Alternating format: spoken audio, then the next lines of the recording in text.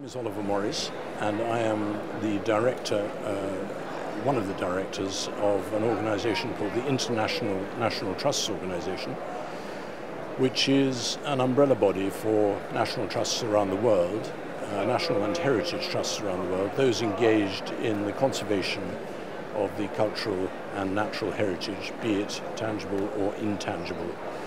And we were founded in 2007. We're a small organization, but with a voice that is becoming louder. And we have 62 members around the world, of which 10 are in Africa. I think we've got about 10 in Europe as well, and a great many in Asia too. The reason that we're here at COP21, and indeed this is the 5th COP I've been to, so I'm an old hand at COPs now, is that we feel and have felt for a long time that culture hasn't really been recognized as part of the discussions, and we feel that there is a necessity to bring it rather more to the fore. The situation really is that culture, we lose our culture at our peril. It is part of our human right, really, to have that culture, to pass it on to the future generations. And so we feel that there is a social need, we feel that there is an economic need as well. And actually protecting the cultural heritage, it provides a resilience to climate change, because it provides jobs, it provides an educational facility for kids and adults, and it provides for tourism as well. So everything points, it's a very sustainable option, frankly, rather than knocking down the cultural heritage and building something new in its place. So that's why we're here, and we've actually had some good successes this year. We had a side event in Paris, in downtown Paris, which was organized for us by the Chief Executive Officer of US ICOMOS. ICOMOS is a subsidiary of UNESCO. And he planned this, or he was in our delegation during the first week, in fact, and he planned this side event. And he had some very good speakers from the University of Exeter in England. He had the Vice Chair of the IPCC, he had a scientist from the IPCC, and he also had somebody from UNESCO itself.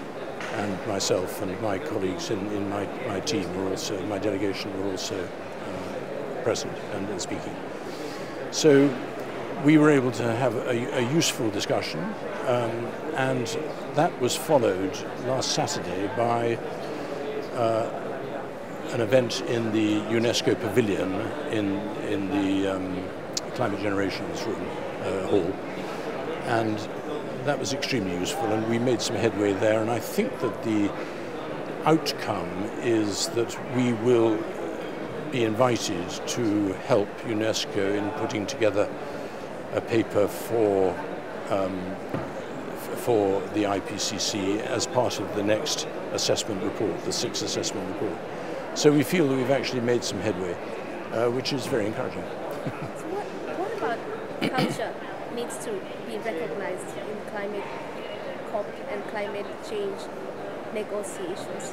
What elements of culture are important? Well, I feel very strongly that a culture that is destroyed as a result of climate change, it's lost forever. I mean, you have the situation, if you take an extreme example of, and a very real example, I should say, of somewhere like Tuvalu or Kiribati, where the people of those islands are threatened with having to migrate to Australia or New Zealand, their culture is lost. Their cultural heritage is obviously lost because it'll be underwater, but the very culture of the country will be lost as well, because you can't replicate a culture in a foreign land.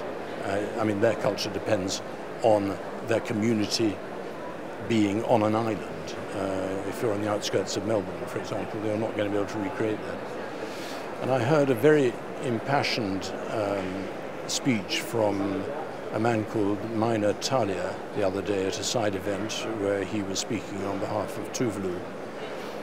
And he was explaining there that apparently when a baby is born, the mother buries the placenta in a hole in the ground and plants a coconut tree on the site, so that the roots, when the child grows up, its roots are firmly planted on the island. And he said, we can't leave.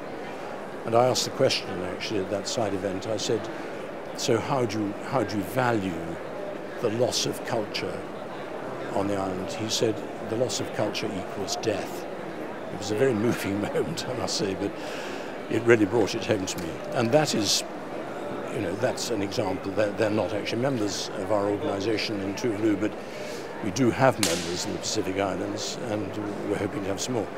But Fiji, for example, has an organization, the Fiji National Trust, which is a member of our organization. So that's one example. I mean, you can take that a stage further. I was talking yesterday to somebody from Malawi, and he was saying that they're suffering terribly from extended droughts and heavier rainfalls and so on, and farming is now becoming much more difficult than it used to be, and a lot of farmers are migrating to the cities, but there's no work for them. And so what are they doing? And he painted a very vivid picture of how they were out of work and with nothing to do and really bored and so on and so forth. And that is, again, it's a loss of culture. And so we feel that this ought to be much more recognized by the powers that be in terms of the negotiations.